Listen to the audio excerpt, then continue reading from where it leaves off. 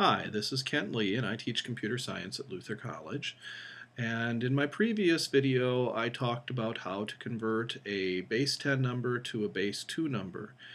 In the RAM of a computer we have bytes, and a byte is capable of storing a number. I said a byte is capable of storing a number between 0 and 255.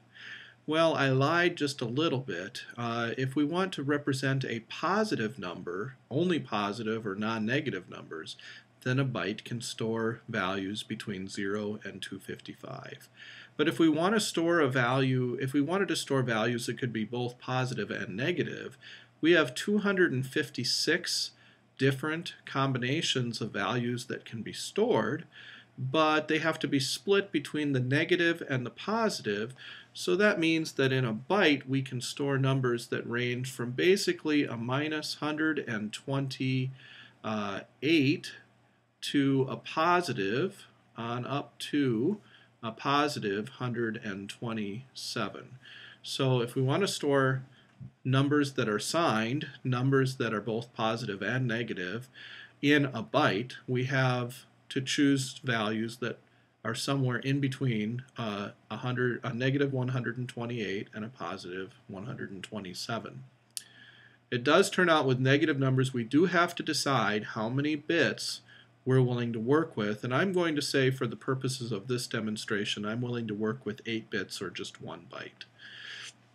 So let's take a negative number and see how it might be stored in the computer, a particular negative number.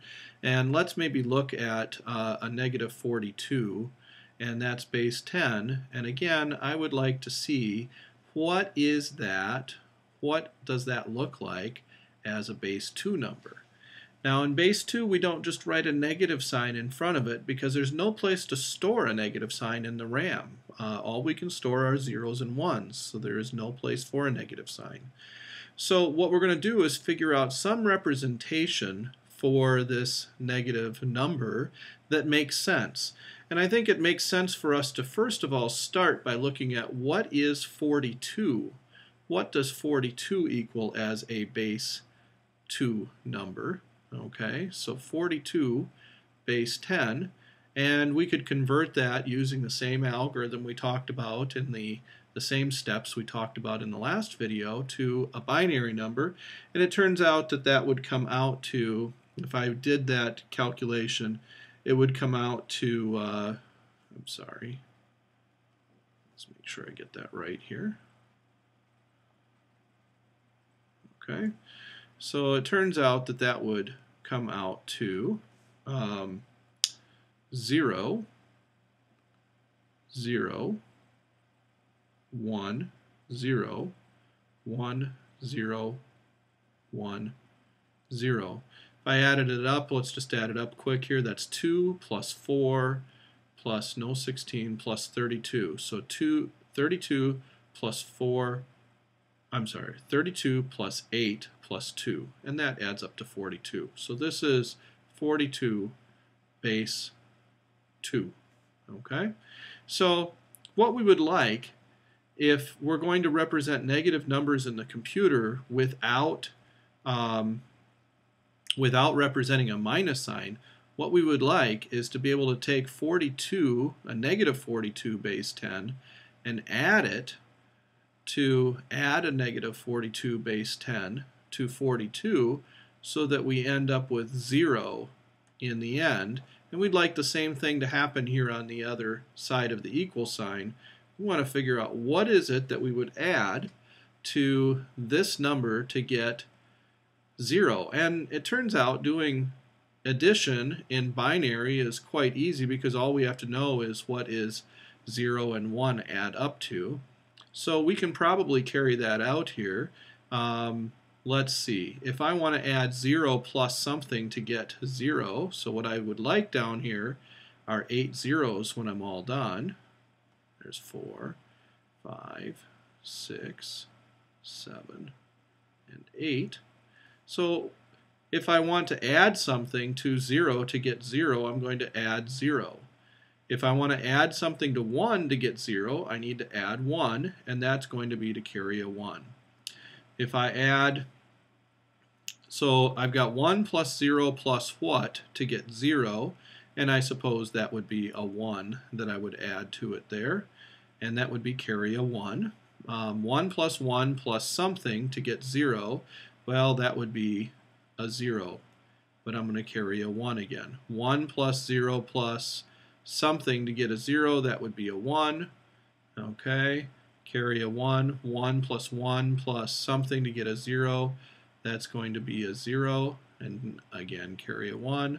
1 plus something plus 1 to get a 0, and carry a 1. 1 plus 0 plus something, that would be a 1 to get a 0, and then I'd have to carry a 1, and there'd be 1 out here, but I'm going, because I decided that I'm only willing to work with 8 bits, we just take that last 1 here and we go ahead and throw it away. We don't look at that.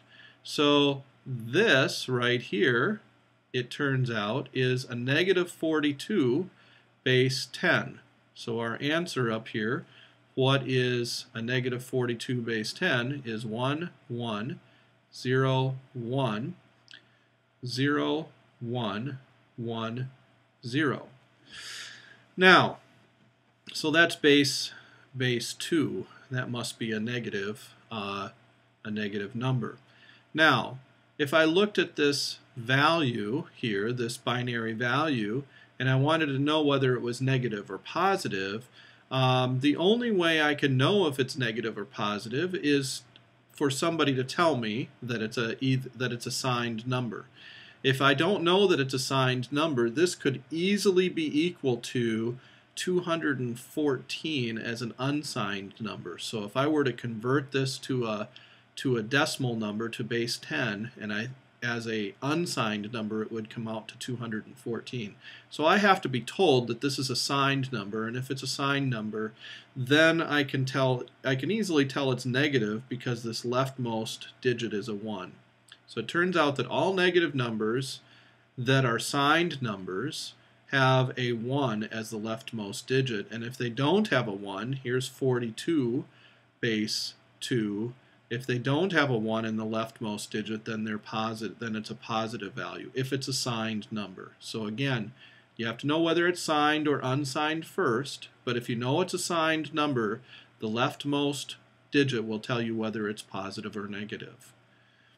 Okay, so it turns out that there's an easier way to convert this number to its binary equivalent, and I'm going to show you how there's an easier way to find out what the binary equivalent of a negative number is, and I'm going to show you that now.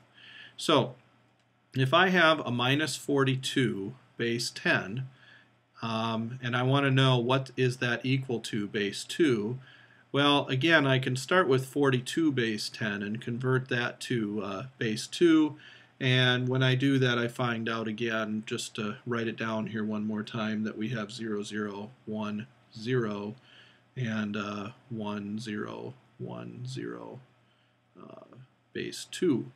So to convert this to its negative equivalent, what I can do is something called the ones complement. Okay, so the ones complement, I'm not sure if that's spelled right. I think it might be an I there. So the ones complement is found by converting all the zeros to ones and all the ones to zeros. So if I take that number up above there and I convert all of the zeros to ones and all of the ones to zeros, I end up with that as my equivalent there. So let's look here and see.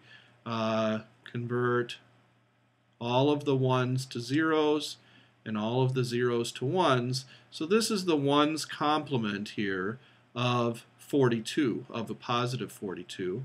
And if I add 1 to it, if I add 1 to the ones complement in binary, so that is a 0, 1 plus 1 is 0, carry a 1, and a 1 there, and then I don't have any more carries, so I just have to write down the rest of them. 0, 1, 0, 1, 1. And it turns out that this here, right here, is the 2's complement. It's called the 2's complement. Okay, and it is equal to, that is a minus 42 base 10. So the 2's complement of a positive value is its negative counterpart. So that is 1, 1, 0, 1, 0, 0. Sorry, that's not correct.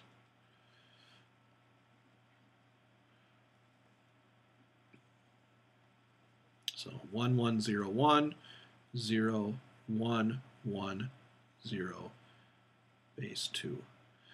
So again, to convert from a positive to its negative counterpart, what we need to do is first of all compute the 1's complement. The 1's complement is found by flipping all the zeros to 1's and all the 1's to zeros. And then we find the 2's complement by adding 1 to the 1's complement. So if we add 1 to the 1's complement, we get the 2's complement here. That's equal to the negative counterpart of a positive number. So again, we have to know that this is a negative number. We have to be told that it's a signed value, and then we can determine that it's negative by looking at the leftmost digit. It is very important that you decide when you're working with negative numbers how many bits it is that you're willing to work with. Because if you, with signed numbers, if you have to know the number of bits that you're going to work with, because there's going to be potentially a carry bit, but you want to ignore the carry bit out of the last addition that you would do. So that's it for now.